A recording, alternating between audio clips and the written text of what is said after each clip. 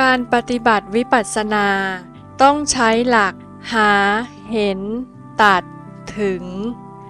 วิธีการปฏิบัติที่ถูกต้องตามพระพุทธองค์ก็คือหาเห็นตัดถึง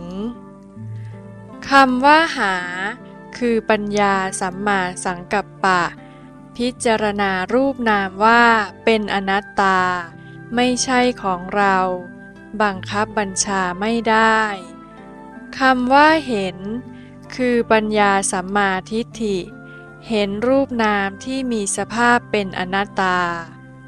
คำว่าตัดคือเมื่อปัญญาแห่งองค์มรรคสองประการดังกล่าวทำงานอย่างต่อเนื่องจนแจ่มแจ้งชัดเจนแล้วมรรคญาณก็จะเกิดขึ้นมาตัดอัตตาให้ขาดไปคำว่าถึงคือผลจากการที่อัตตาหายไปแล้วนิโรธความสงบเย็นจากกิเลสเกิดขึ้นมาแทนที่หรือเรียกว่าผลญาณ